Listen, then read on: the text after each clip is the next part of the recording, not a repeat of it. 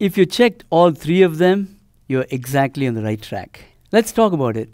First of all, you know that with the naive implementation, there's going to be too much contention for the lock when the lock is released, because everybody, both T2 and T3 in the previous example, jumped in and started looking at the test and set instruction, trying to acquire the lock.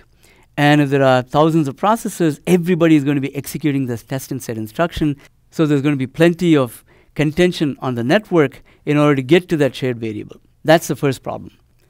Now let's talk about why the second answer is also the right answer.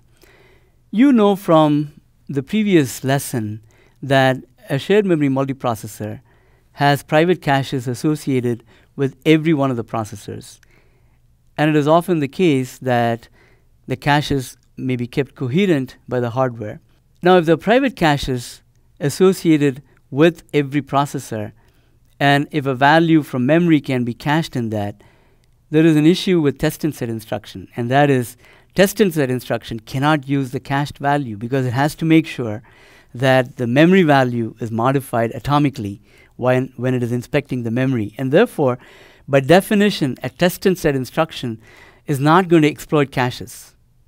It is going to bypass the cache and go to memory in order to do the test and set operation. And therefore, yes, this is also true, that the spin algorithm that I gave you, spin on test and set, is not going to be able to exploit the caches. The third problem is the fact that it might disrupt useful work.